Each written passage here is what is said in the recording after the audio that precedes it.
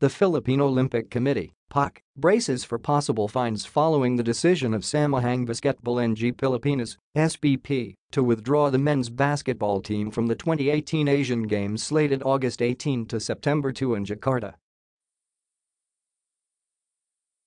Fines are for sure. There is a separate fine. If it's withdrawal for 30 days, there's a higher fine. If it's withdrawal less than 30 days, POC President Ricky Vargas told Rappler via a phone interview on Friday, July 27.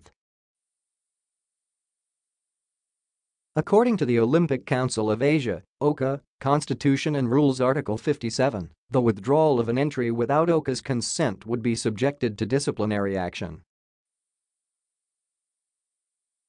Section 10 states, the withdrawal of a duly entered delegation, team, or athletes without the consent of the OCA shall be the subject of disciplinary action as envisaged by the EB, Executive Board.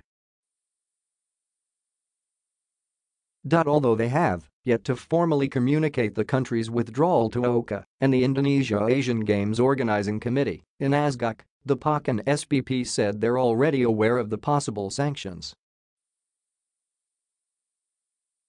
However, other penalties outside monetary fines will depend on the deliberation and decision of the OCA Executive Board, EB, according to Article 57. The OCA will levy financial and other penalties on any NOC, National Olympic Committee, which withdraws its team as a whole from team competitions after the draw is completed. The penalty will be decided by the EB on a case-by-case basis. The Gilas Pilipinas pullout will also forfeit the deposits made for the accommodations and other monetary requirements in the Asian Games.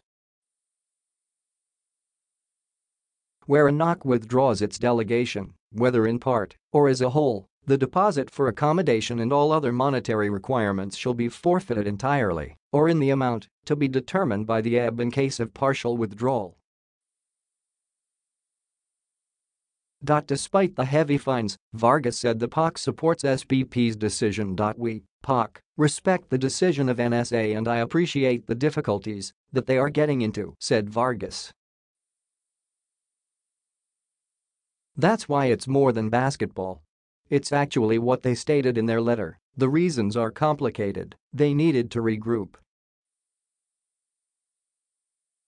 They're going through a process of preparing for an appeal, so that they're probably hurting also.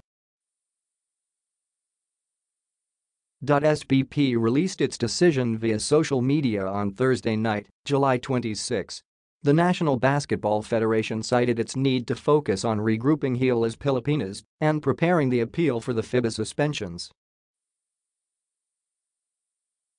Yang Giao, who would have coached the ASEAN team, said he was also unable to get the players he wanted. The rain or shine core. Gilas Pilipinas was slated to open its Asian Games campaign on August 16 in Jakarta.